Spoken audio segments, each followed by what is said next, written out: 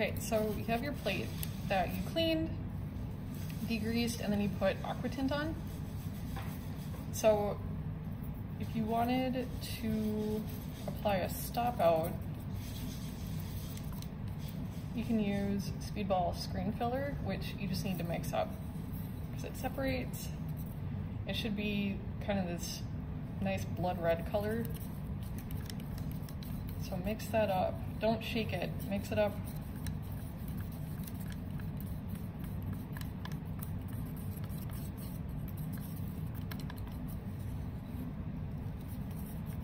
Yeah, because you don't want to have it be too thin.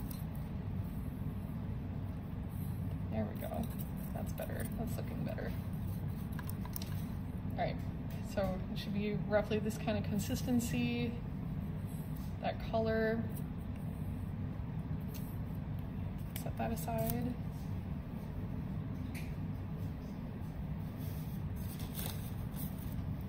So then you're just gonna brush this on wherever you basically don't want the acid to bite your plate.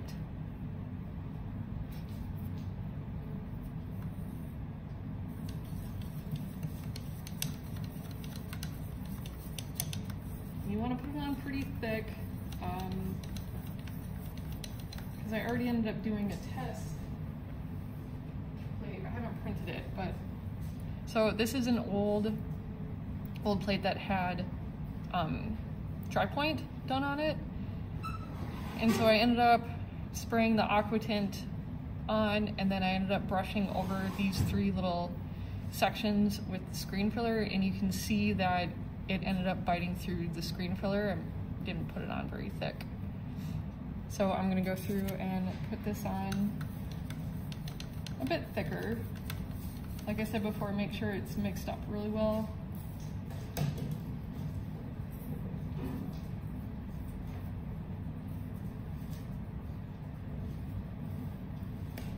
Yeah, so that was pretty thin.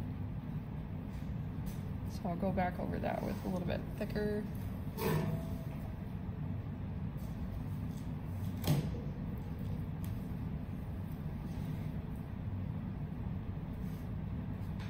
I say brush it on kind of slowly so you don't end up getting a bunch of air bubbles.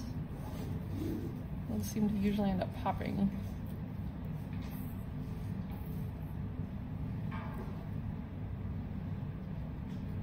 Yeah, just kind of let it puddle. We'll see if that works a little bit better this time around. And then you're gonna let that dry, maybe for about half an hour to an hour.